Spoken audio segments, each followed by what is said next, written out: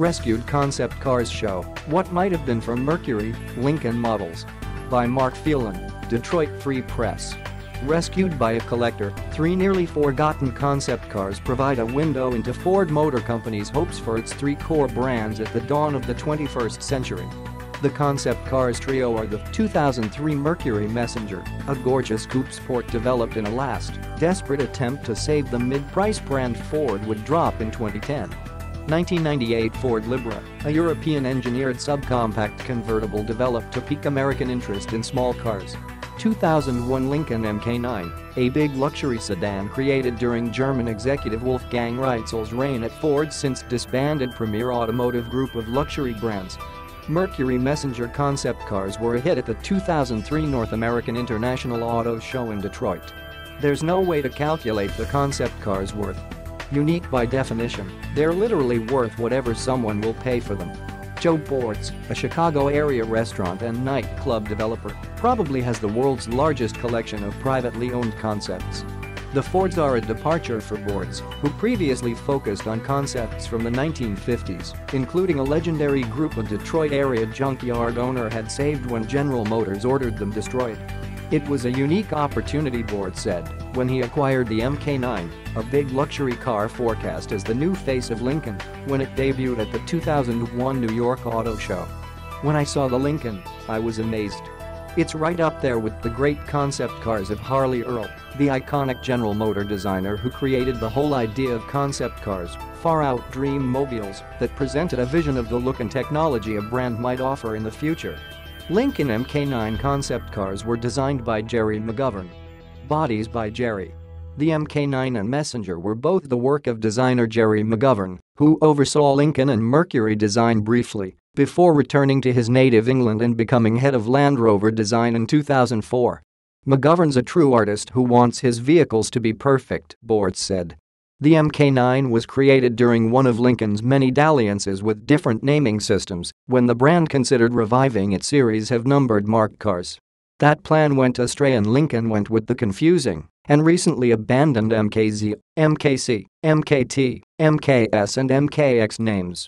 The MK was a big luxury coupe that used the running gear of Lincoln production vehicles circa 2000. In addition to long, low looks, it had lots of chrome trim and seats modeled on the classic Eames chair, cherry wood and red leather. Like many concepts, the Mk9 was not a running car, but unlike many, it was built on the chassis of one of the brand's production models. Bortz enjoys looking at beautiful cars, but he loves driving them, so he had the Mk9 fitted with an air suspension and production Lincoln V8 engine and transmission. It's fully drivable. Also designed by McGovern, the Messenger was one of the stars of the 2003 Detroit Auto Show, introduced in an elaborate presentation where the car was dropped from the roof as Ford's then design product chief Chris Theodore and design boss Jay Mays rhapsodized about the classically proportioned Messenger as the flagship for a reinvigorated Mercury brand. Jay Mays, Ford design chief, reveals the Mercury Messenger concept at the North American International Auto Show in Detroit, January 6, 2003. A little Ferrari. Like the Mk9, the Messenger was not a functioning car. The concept had a little electric motor, so it could be driven across the stage at an auto show, but not much more than that. Bortz had it equipped with modern batteries and a powerful electric motor. It now cruises comfortably at 35 to 40 miles per hour. Bortz is confident it could approach 100 miles per hour, but bits and pieces of bodywork designed for static display would probably fly off well before then, so he takes it easy. The Ford Libre concept car debuted at the 1998 Chicago Auto Show. Not so the little Libre. Bortz says its tuned version of a late 90s Ford of Europe 4-cylinder engine sounds like a little Ferrari. A tire squealing video of the Libre revving and zipping about a parking lot supports that claim. Bortz acquired the Libre from another collector this year. It debuted at the 1998 Chicago Auto Show.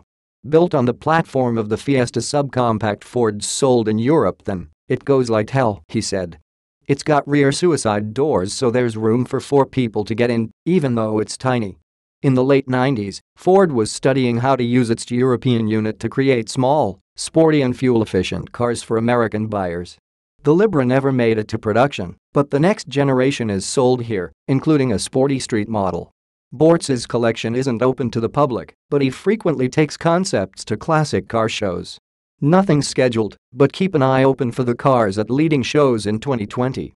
The Bortz Collection's website includes photos of his current vehicles, concept cars Bortz owned in the past, and a page dedicated to photos of Bortz's dogs with members of his family and favorite cars.